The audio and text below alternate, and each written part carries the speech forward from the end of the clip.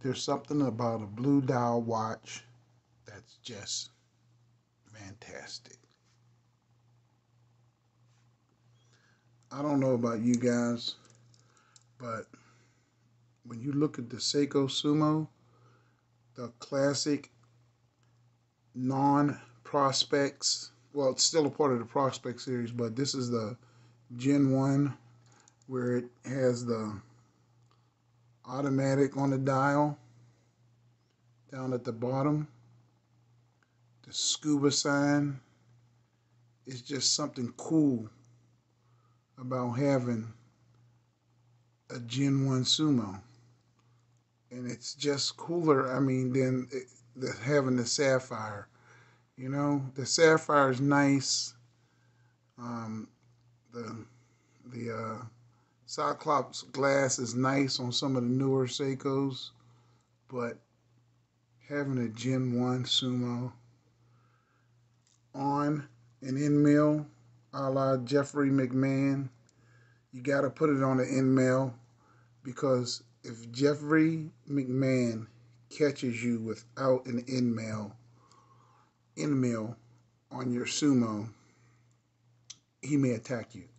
That's what I heard. It's this damped bezel action. It's just the Sumo is just a classic rock star. This is like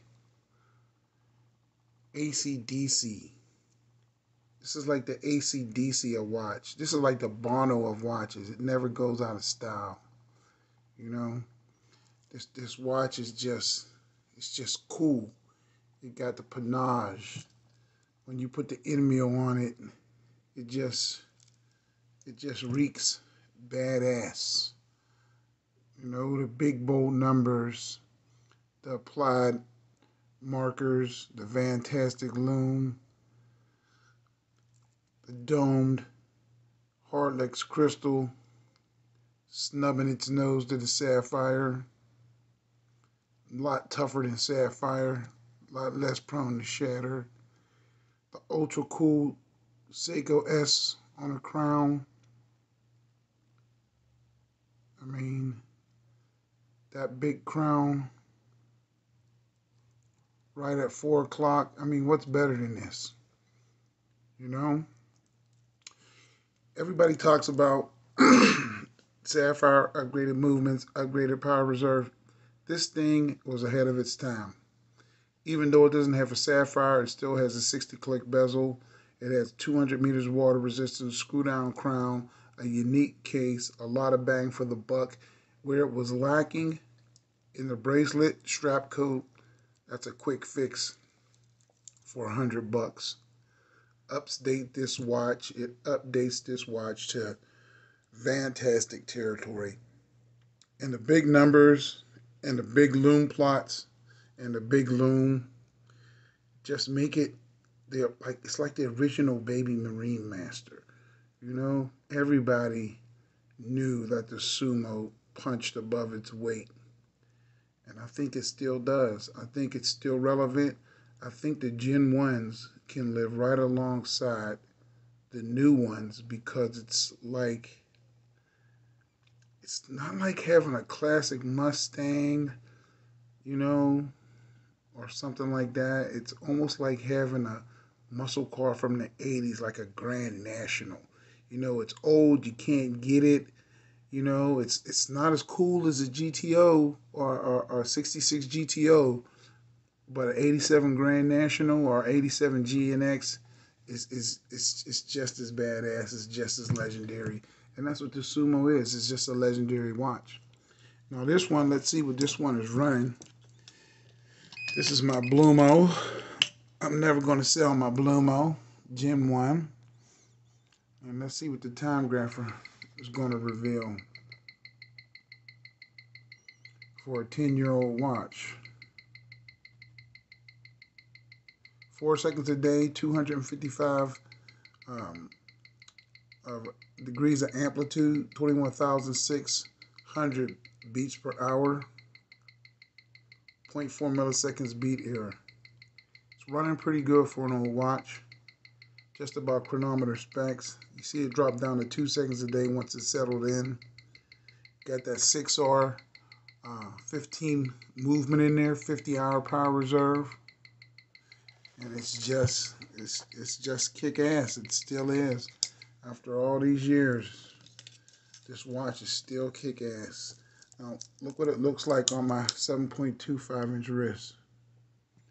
You have all that wrist presence that Jeff McMahon talks about. Look at that. And on the end mill, it can't be beat. Man. Gotta put a SUMO Gen 1 in your collection if you guys are serious collectors. At one time, what's his name said this watch was better than the Rolex. One of the reviewers, I forgot his name. He's a big-time Rolex reviewer. He loved this watch. And this watch just has quality, the fit and finish, the polish,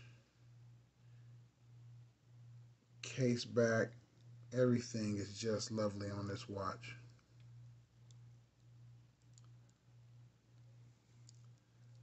Nice domed crystal, Heartlex crystal, beautiful broadsword hands, nice lume plots. And let's not forget the lume. Let's check the lume out.